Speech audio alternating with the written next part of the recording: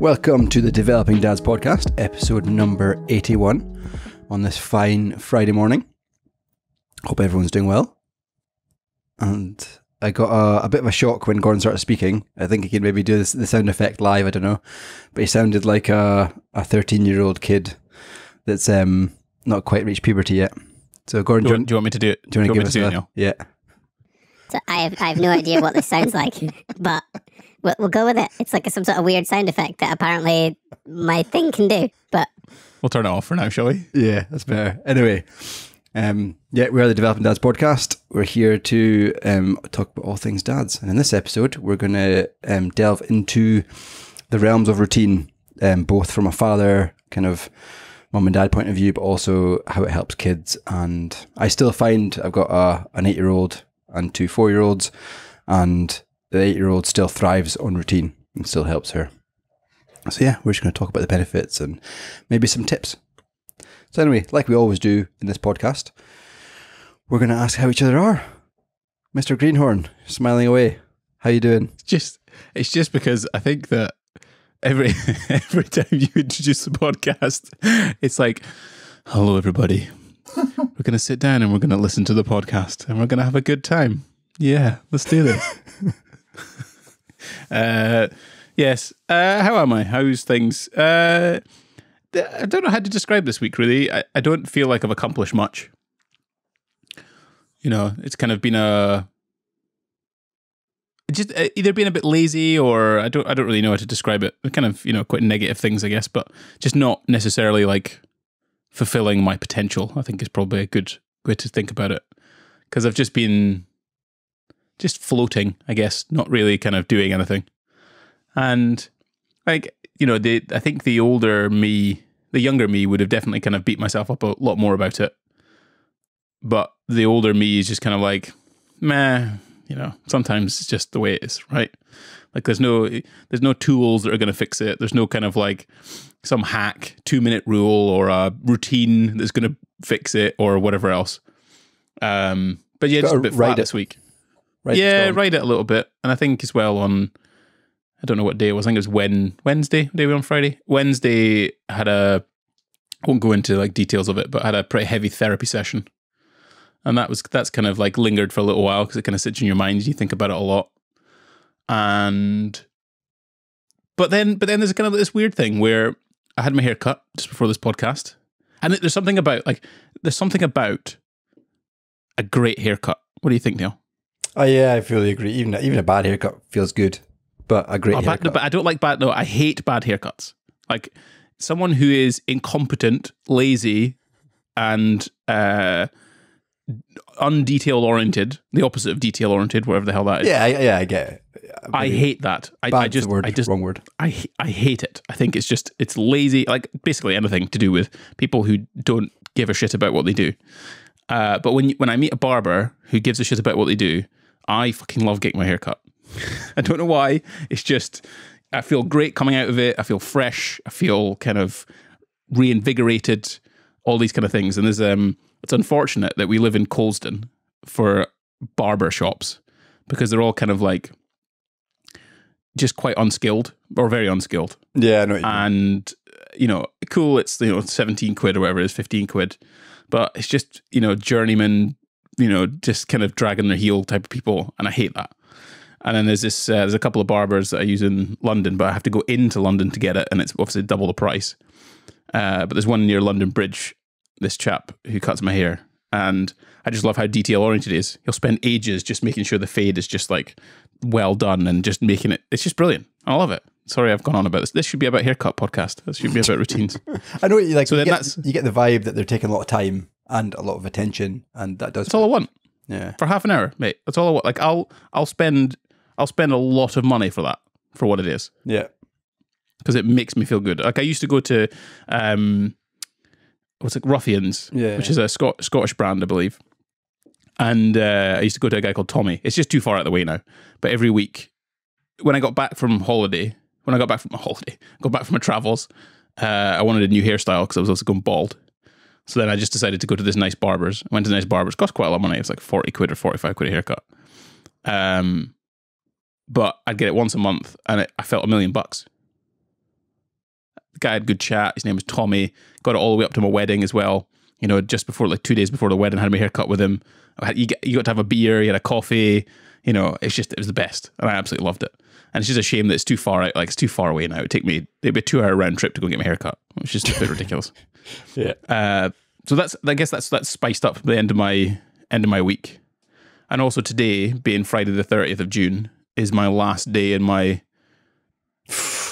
early 30s, I guess. Yeah, 36, is it? Like, I'm in my late 30s tomorrow. 36, 37? 36. 36, Neil. Calm down. Yeah, 36. It's kind of a...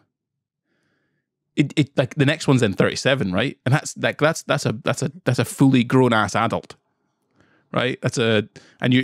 What I also feel is this odd sense of I'm starting to hit that kind of midlife peak.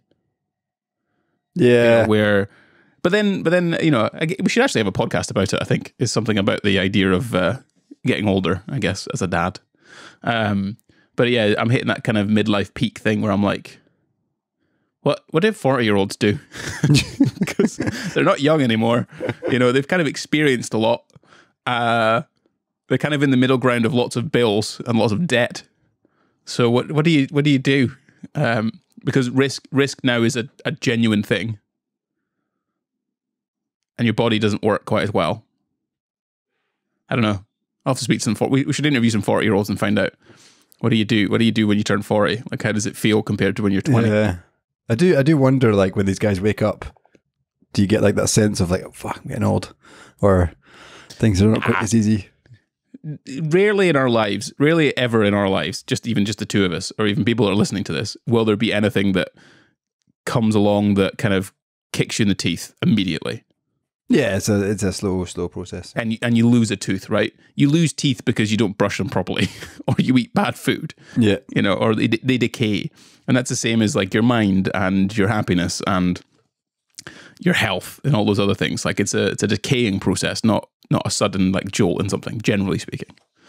So yeah, I don't think you ever wake up and go, "Fuck, I'm old," but you just kind of, I don't know. I like the fact that I'm turning 36 because there's a breadth of knowledge and experience that I have now that I couldn't have even imagined I had, or I had nowhere near what I had when I was, say, 26. And equally, I don't feel like I haven't given my life till now everything. Like I've done a shit ton. Yeah.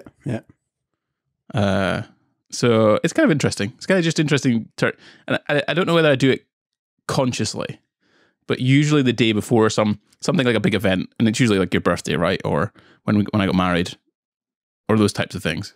Or even when I left school when I was 18, I tend to have like a day where it's just me, or I have moments that it's just me, and it's not with anyone else. And like today, going out my haircut, I had to go myself. I had my headphones on, whatever else. And I felt like that's quite a nice time to just have a little reflect on stuff, which is kind of cool. I quite like doing this podcast as well, because it's kind of, now I'm meandering into thoughts, but I apologize. Therapy. Anyway. Yeah, so yeah, kind of an interesting week. Felt a bit lazy, felt a bit flat, felt like I was floating. Tough session on Wednesday, and then just really excited tomorrow to celebrate with friends. Yeah, the barbecue. I have the family. I've got 5 kilos of pork to cook off in the big green egg. I'm going to do some chicken wings. I'm going to do some cabbage, Caesar salad, crouton-y, sourdough, toasty, Caesar thing. I'm going to do burgers, sausages. We've got beers. We've got wine. We've got booze. And then everybody's going to be here. Nice. And it's great fun. But then I don't know how hardcore it's going to be. Because some of my barbecues that you've been to, they've been pretty boozy and pretty reasonable. Like they'll go on for a while. Yeah, I think this might be one of the first I've missed. It's outrageous, isn't it? I know. And you're off to Peterhead. I mean, for a wedding, yeah. Anyway, Neil, enough of my woes and happiness and sadness and whatever my week's been. How's yours been? Can we confirm the thing that's happened now, or is that you're still going through negotiations? Well, I mean, it's been signed and sealed, but the rest of the company are not going to find out until mid-July in the quarterly. Okay, we'll hold off then. Of all the colleagues that listen to this, Yeah, who knows? I think there is one or two. Craig also is admitted to listening to a couple of episodes. is it like title dependent? Because I was thinking about for this one, I was thinking about no routine equals bad parent ? Yeah, that's quite good. How's my week been? It's been really, really good. So I'm now off for 2.5 weeks from work, which basically means I can put my out of office on, I can turn my work apps, uninstall them off my phone, and just like not worry about work at all. So this week has been busy of just like tidying up loose ends and making sure things are in place for while I'm away, which is nice. And also I've been planning the 2 weeks. So I think I've worked out there's only kind of one day in between everything we're doing that we're at home. So yeah, we've got a really exciting 2 weeks coming up. Obviously a week of that is with you guys in Sky. Going down to London as well to see Simon Sinek and Steve Bartlett with you. And then we're back, and then we'll do Dad Camp towards the end. So yeah, it's just been a busy time. I think I haven't really had much time to kind of digest my thoughts and stuff, but I think I'm feeling all right. I think yeah. It's pretty cool to have 2.5 weeks off and you just delete all your apps. I do feel a sense of it's sad that I can't do that to some extent.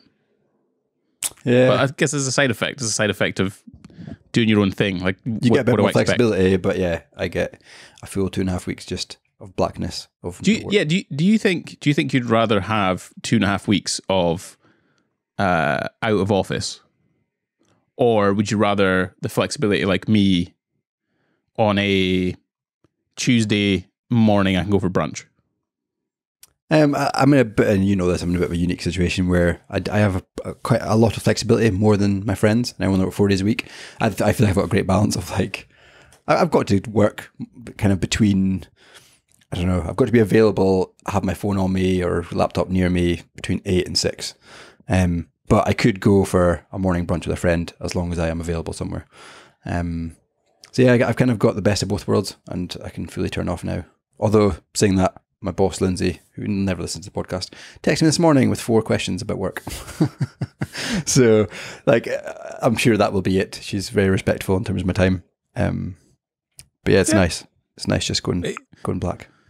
Yeah, it is. Yeah, I think I need to try and carve it that way, but maybe I don't want to. That's why. Like, well, if you get a new inquiry in and you leave it 2.5 weeks, and no one else, like, if it's a big job, like, I don't know, Formula One. Yeah, exactly. Like, you're not going to miss that. And that's it. Like, my brain will probably turn to like 10% or 15%. Like, whereas previously we still probably would have been closer to 100%. Like, even if I'd gone on holiday, my laptop still would have been there. I'd have done 3 or 4 hours in the morning, 3 or 4 hours in the evening. Like, I still would have done a full day. Just would be spread out quite a lot. Yeah. But now I'm more comfortable because of the way I've set things up that I can literally take 10 days off, and I'll maybe do an hour. Yeah. Like max. Or I'll maybe not touch it for a day. Which feels pretty solid. All right, sounds like a good week. Yeah, and we've got lots planned for next week, as you know. We do indeed. We're fit in some podcasts. Off to the Isle of Skye, which is this has been a holiday that I've actually, like, I think we started planning it last year. Talking about it, and but it's been a holiday that's kind of this is our first. I think this is our first family holiday. As in me, you, and the yeah, like as brothers. Yeah, this is our first family holiday. Yeah, I'd say so. I've got this really cool like diner style restaurant in Portree that I need to phone when they open at 1 o'clock. It's got amazing reviews on TripAdvisor, but they do incredible seafood, just like locally caught, but it's like diner style. So it's not like you walk in, you're like, oh, this looks a bit weird, but the reviews are just phenomenal. Great. It's everything about that I like. Yeah, I'm up for it. But yeah, we've been planning it for some time, so I'm super excited just because. Yeah, it's our first family holiday with our own kids, me and you. Other families are joining in, and it's just going to be like a big affair of pictures and drinks and memories and Like, I've just got idyllic views in my head. This is probably what 40-year-old people talk about. Is I've got idyllic views of Isla and Olivia just holding hands walking along the beach. Do you know what I mean? Splashing in the water. Yeah. That's nuts, right? Because we've literally grown up together, and then now we're watching our kids grow up together. I know. It's a bit of a moment. It's fun. Makes me feel a bit teary. And yeah, we've got a cool location for an episode, which I'm on a remote island. I still need to discuss with David whether or not he wants to be part of that podcast. I'm assuming he wants to be, but I don't feel like podcasting is something he's ever done or considered. So I'll propose it to him. I'm going to send him the questions, but it's just, again, I think the premise of this podcast overall is that, you know, we want to capture conversations, right? And, you know, David plays a very significant role within my life, certainly within Laura's life, and most definitely within Olivia's life. So, you know, morbidly, he's not going to be here forever. So why? Like, let's do it. Let's do it. Let's do a pod. Let's talk about something. Yeah. Nice. Moving on to our topic of routine. I think every parent gets quite hung up on, or most parents get quite hung up on keeping routine and that bedtime kind of religious, darken the lights about 6 o'clock and get them ready for bed, and quiet times with no TVs or no loud noises, and follow that through. And we've followed that similar routine, not quite to the T, with all our kids, and they now they've slept through really well since kind of 18 months old. Are you a routine person, Neil? Massively, yeah. I've got to. Why? I feel like it gives me control, and it feels like I can achieve more in routine. So if I haven't planned out my day, or if I don't do a similar thing every morning and every night, then I just feel a bit bleh and a bit like, I don't know. But I'm not like religious, as in like we've got a wedding, we're away this weekend, so routine kind of goes out the window. In Sky, routine goes out the window because we've got lots of socialising and stuff to do, and bedtimes are just non-existent. But I think when we're home, there's a big sense of like school. Every kids wake up about 6:30 naturally. They get their clothes on as soon as they wake up, so they're not actually allowed to go downstairs to get breakfast until their school clothes and nursery clothes are on. And it just helps massively because they're all set. Like, yeah, as I say, we now don't have to ask them anymore. They lay their clothes out the night before, ready to put on, and before they come out of the room, it sounds like I have a dictatorship in my house. But it is. Parenting is a dictatorship. Like, yeah. It's not. You know, Olivia has no idea how to express her emotions beyond let's just try and headbutt the floor. Yeah. Like, you know, you learn what an emotion is. You know, that either it be it subconsciously or consciously, you learn what sadness is, you learn what happiness is, and you learn what's a socially acceptable behavior to react in those situations, I guess. Yeah. Like, you know, and I think you learn that from your parents teaching you how to do that and how other people teach you how to do it. But so how do you then leave the door open for discovery? And that's a good question. Yeah. And also things that come in left field and you're not expecting that ruin that routine. And that's something that's like really kind of I've struggled with. And I feel like I'm getting better to expect the unexpected and to just roll with it, because especially when you have kids, you just don't know what's going to happen. I mean, we've got today planned out in terms of want to leave at 1 o'clock when I start driving, and get up to kind of Aberdeenshire, Peterhead, midday is the plan, but who knows what's going to happen on the way. Hopefully the kids will be out of nursery on time, get their lunch on time, and I don't know, maybe one of them's sick, or like there's just so many things. And I think as a parent, if you can have an ideal plan in your head, but realize that the chances of it happening is probably quite slim. And if it does happen, then great. But that's taken me a long time. So yeah, routine, I would love every morning to be regimented like I just mentioned. I'd say 80% is, 20% is just like, a kid is sick, we've slept in. Yeah. But it's the classic, no no war has ever been won without a plan, but no war has ever gone to plan. Yeah. Who said that? Do you remember? I've absolutely no idea. Just Gordon heard it Greenwood, before. 2023. I've heard it before. It's definitely not me. But it's true. Like, I think there is. I think parenting for me, or parenting has now taught me that even if I've constructed a routine or a plan in my head, it can go to that plan, and it likely, there's a chance that it probably will.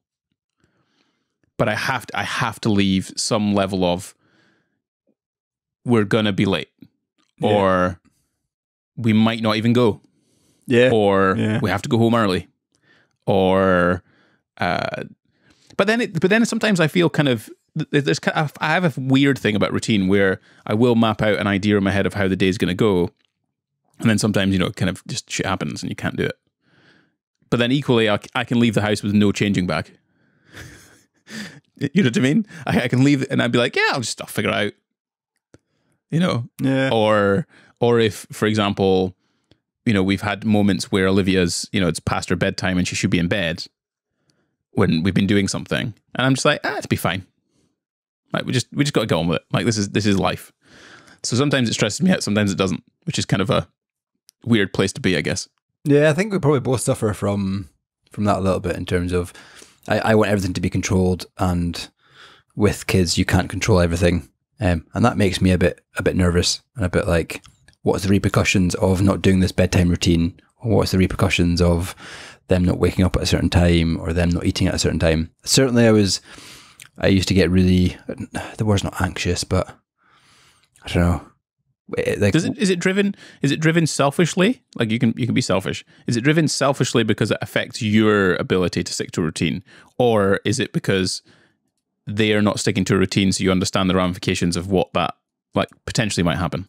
Yeah, I don't think it's a selfish thing. I think it's the second one, where I think something negative will happen if they don't follow this routine. So an example might be when the kids are learning to eat, or they're a year old and they need to get a set amount of food in before bed because they might wake up hungry, or just that kind of thing. And if they don't, then they'll wake up. And I think that's shit. So it annoys me because... So you think it's you don't want the kid to be hungry, rather than the kid wakes up and then wakes you up and then you have an issue? Yeah. Right. So I'm the opposite. I'm like, no, I want to do this thing, and you're going to ruin it if you don't follow the routine. Which, I'm sorry, Olivia, if I've ever done that to you. I apologize. But then you've also got to think, what's the worst that's going to happen? So if they don't have that bath that night, or if they don't go to bed at 7:30, then we're learning with Isla now. She's getting to the age of 8.5, as I mentioned at the start, that her bedtime is now slipping into 8:30, 9 o'clock. That's a hard adjustment, because that's our sacred time of me and Rebecca used to do date night things, or watch a movie or whatever. And now Isla's bleeding into that. So that's a hard one to kind of navigate, of routines got to change because kids grow up and kids get more mature, and Isla prefers to have a longer lie now and go to bed later. And you just got to accept that. Are you telling me, Neil, that, part of a routine helps you be more individual and not have to be a dad, not have to be a husband, not have to be, you could just be Neil? Do you know what I mean? Yeah, maybe. I think it's helpful. Yeah, but I don't interestingly, if you think about your life, and I'm interested to hear your thoughts of routine when you're early teens, early 20s. I didn't really have one, I don't think. You don't really think of routine at all. You just kind of meander through life. But when you get to our age, I don't know, I feel routine's quite important with most aspects. I wonder if I do wonder if we're looking at routine as a schedule versus there's probably some habits that we have that are routine, but we don't see them as routine because they're just stuff that we do. We probably got up at the same, we did have routine because we woke up at the same time to go to school. We had to catch the bus. Yeah, true. We listened to our loud music at a certain time in the morning, right? We probably ate the same breakfast every morning. We probably ate very similar lunch every single day. We probably ate very similar dinners most weeks. So there was probably just less of an onus on time because you're young. Yeah. Time isn't a thing. Parents right? do that. Yeah, but time isn't really a thing. Like, you only really start to understand time when you go to school, because you have to turn up at a certain thing and then you finish at a certain time, and then you have to be at certain classes and things. But beyond that, like even like beyond that, the time you spent on the earth is so small compared to the actual time you're going to spend on the earth that you just take it for granted. And so then you don't really create routine, because you're not trying to maximize anything. You're just literally living and feeling and being. But as soon as you start to go older, you recognize the value of time because there's less of it. And there's probably an unconscious aspect of like the internal clock of death, where you're perhaps approaching it at some speed, because the older you get as well, like time, like fucking, we're in the end of June. Yeah, I know. What the France? I'm waking up tomorrow. I'm 36. What? You know, and it speeds up. So I think you then just become much more aware that routine helps you apply productivity, and with that productivity, you're able to do more stuff or experience more things. So I think routine then, especially with children, and I find this with children, you know, I'm self-employed, and if I know when Olivia is going to probably wake up, if I know when Olivia goes down for a nap, if I know when she is going to bed, it's much easier for me to plan in between those times or during those times to do some work or earn some money or, you know, have some downtime or just basically plan my life. Because she is the priority when she wakes up or when she's running around, right? So I think that's where routine for me plays such a big role, and it allows me to be more productive, to do my job, do my work, and experience things. I'll be back in a minute. The camera's gone off. Excellent. I know what you mean, and it's an interesting point that you said about you kind of get into routine to maximize the time, and I feel like that's why we have such a set routine for waking up in the morning, getting ready for school, and because it helps, and it means we're out the door on time, and nobody's stressing in our house in the mornings. But you see some of our neighbours around here, who definitely listen to the podcast, but you see them like I've dropped my kids off at school, and they're literally running out the door 1 minute till the bell goes. Like 99% of the time they do that, and I'm just like, why? My kids are all dressed and ready by 7 o'clock. I mean, there's definitely a superior complex you've got with that. Like, look at my children; they're all lined up, you know, like the Von Trapps, you know, all singing and skipping to school, standing waiting for their teacher. Yeah, don't get me wrong. There's sometimes shouting, sometimes tears in the morning, but yeah, most of the time we get out in time, and it's all about maximizing. Because there's that difficulty thing that I kind of, I guess, balance between. I know what routine can do for success. Like I did bodybuilding, right? You know, I have to turn up to the gym in the morning, do my cardio. I have to make sure all my food is prepped and eat at certain times, and then I have to train at a certain time and do a certain amount of reps and certain exercises I have to do all the time, and I have to repeat that process over a long period. Like that's basically routine in a nutshell. Right? Yeah. And I know the success that comes from it. But then equally, like creativity and serendipity. And like even routines in relationships, like date nights, for example, like scheduling your relationship. Part of me feels really gross about that. Do you know what I mean? Like you don't spontaneity goes out the window. Love doesn't happen in a formula. It's not mathematics. You know, it happens in this kind of like weird like middle ground of like commitment and like biology stuff, like energy and all this kind of weird crap, right?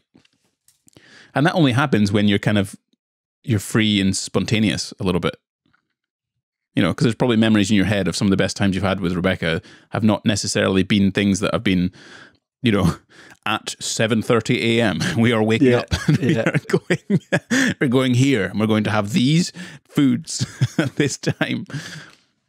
Do you know, it's kind of, there's an art of discovery.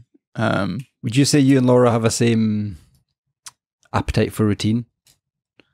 Yes. That's Laura- helpful. But it's interesting. It's helpful, yeah, definitely. Like, I don't think I could live with someone who's not organized. And in fact, I think probably being more organized than me from a routine perspective.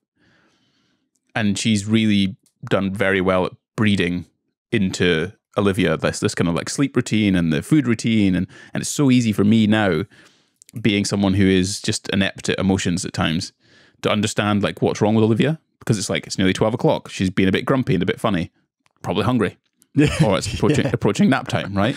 Yeah. So she's amazing at that. But then equally, like, I think sometimes I offer this thing where, you know, oh, we need to be home at this time. And I'll be like, why? Oh, because of this. Does it matter? Like, if it's not to the exact like half an hour or an hour, does it matter too much? And is the stress too much if we don't stick to routine? So I think there's a level of balance with that where we kind of, I like routine, it's helpful, but at the same time, perhaps recognize outside of when we're probably being too embroiled in routine. And it's probably at this moment, because I remember we were at Disneyland in Florida. No, we weren't. We were in Disneyland in LA. And it was pushing like 9 p.m. Right, and we're still wandering around because we were meeting up with friends. We're still wandering around, and it's 9 p.m. It's 9 p.m. Olivia's still awake. This is territory we've never been in. We don't know what this child is going, how this child's going to react. What happens at 9:30? Does she turn into a werewolf? Exactly. No idea. But it was fine. Yeah. And I think I know Laura was panicking a little bit because she's obviously worried about Olivia just, you know, getting grumpy and tired and being upset. But there was part of me, I was just like, it's fine. Well, just let's deal with it. Like, this is a moment that we're not going to have probably again. Yeah. Let's enjoy. Let's just let it happen. And if bad things happen, bad things happen. Fair? Yeah, I think that's fair. I would say I'm probably more of Laura's side, is like, I wouldn't say I stress about routine, but I definitely try and stick to it as much as possible. So what you're saying is, you married me and I married you. In our respective partners. Someone like that. But then, like, when you, like, I also have come to the realization that Isla's now getting older, so her bedtime's going to be later, and I accept that every night that she might come down and say can't sleep. That's okay. She can watch TV with us. Rebecca, on the other hand, is like, no, this annoys me. Like, she's not following routine. So yeah, there's definitely differences. But on a whole, and I think you hit the nail on the head with, like, I don't think I could live with someone or be with somebody who didn't find routine important. Like, you hear about some people, like, we've got a lot of friends and they manage fine. But for example, if we say we're going to meet at a park at 9 o'clock, they're likely going to be like 45 minutes to an hour late because they just can't do mornings. And yeah, like, it's just differences, but both of them are like that and both of them accept that. I've got like that. That is like,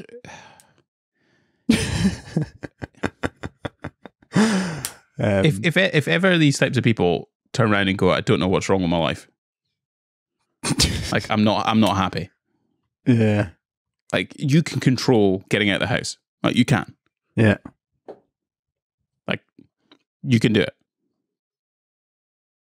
Okay, yeah, I get that.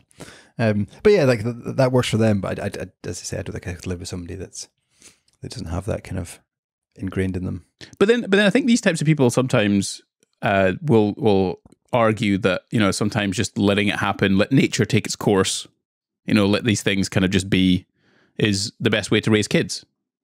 Like, just just let them be nature, right?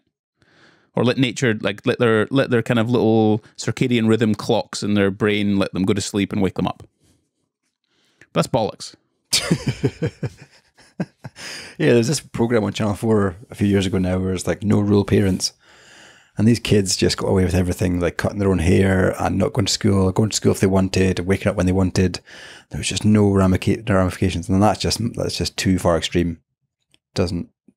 I mean, I don't know the general psychology of it all, but, you know, there's kind of, I don't think it's unreasonable to have rules. Yeah, but I think have guidelines. You mentioned near the start of the podcast where, like, routine breeds success. And I think I think it does. I think, yeah, I do think it does as well. I think if you look at most successful people, they've got some form of routine. I mean, you hear it on social media, which is a load of bollocks. Like, wake up at 4. Jeff Bezos wakes up at 4 in the morning, goes for a run, does some journaling. Does he? Who knows? But yeah, maybe not. Who cares? Like, you can have literally any routine you like. Yeah. You know, you can get up at 12 o'clock in the afternoon, but there's still a routine in it, right? There's still something that you're doing. Or you're kind of like sticking to when I do this, I do this. When I'm here, when I do this, I do that. Blah blah blah. But yeah, it's kind of because for example, like Olivia's circadian rhythm, right? I have no idea what it is. We could probably work it out.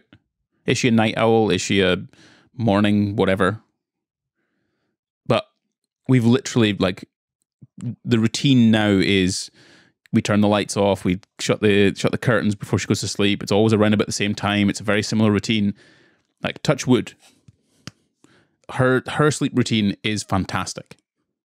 Like, she gets up some mornings a bit early, but probably because it's quite bright outside at times.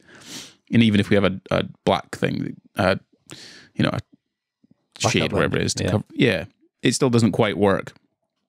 But at the same, like, she'll go to sleep 7 o'clock. Like, we put her down just straight to sleep. Yeah. Like, she knows, like, when we do the book, we do the bottle, and then I pick her up and I cuddle her. She cuddles me like she's about to go to sleep. Like, she's automatically gone into this kind of process. Yeah. Because we've done it so much. So it's like, fuck the nature. Like, I've nurtured, Laura's nurtured her into programming her into the times that she goes to sleep. And I don't see why there's any other part of that doesn't play a role within, like, eating and mood and... Yeah, just how does that breed into you as being an adult? Well, you know, you have to get up at a certain time. Yeah, we've got jobs to go to. Go and do the task. Yeah, do the stuff. Yeah, right? Yeah. Or, yeah, you can control your emotions more, blah, blah, blah. But anyway, yeah, that's kind of my thought, I guess, on that sleep thing. Yeah, I wonder how parents, I don't know, work shifts and they're just random hours and random days and like how they manage routine with sleeping kids. I think we're maybe quite... fortunate that we have pretty set routines at work, so we can plan our routine in our personal life. But I think there's probably parents out there that have random shifts, doctors, nurses. Yeah, that's brutal. Yeah, it's hard. Night shifts. I do wonder. I do wonder if there's like a shift. Like, is there a movement, or is there movement in like life expectancy? Like, if you have a routine, do you live a longer life? There's a massive one in, like, if you're a night shift worker. That takes there is that, but that, you know, you can have that as routine, right? You could still do night shift for the rest of your life. Yeah, but I guess it's more because if routinely you go for a walk or are active, you're less like you've got a lower mortality rate. Yeah, in the population. If you are more sociable, if you're routinely more sociable, you lower your mortality rate. You know, like these are things that if you meet up with a friend once a week or once a month, that's a routine. Yeah. So, you know, do people who lack that level of routine, that level of being able to go, hey, do you want to meet up for a coffee? Do you want to meet up for lunch, or routinely go out for a walk for lunch or for the morning or in the evening?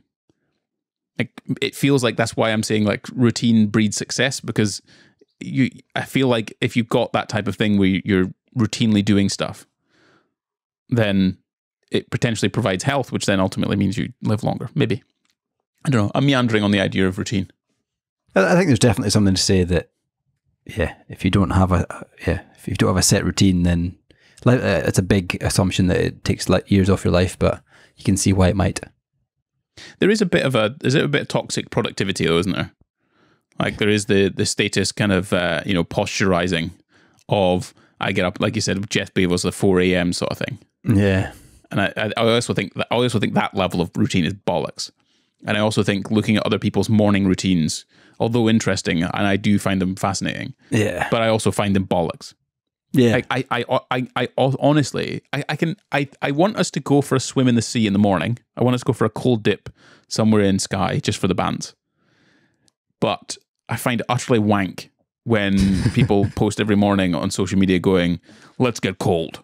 Yeah. You know, and jump into the cold plunge thing, like some sort of narcissistic, superiority complex dickhead. There's a couple say how you mean it, Gordon. Say how you see it. I'd love to take you into the sea one morning.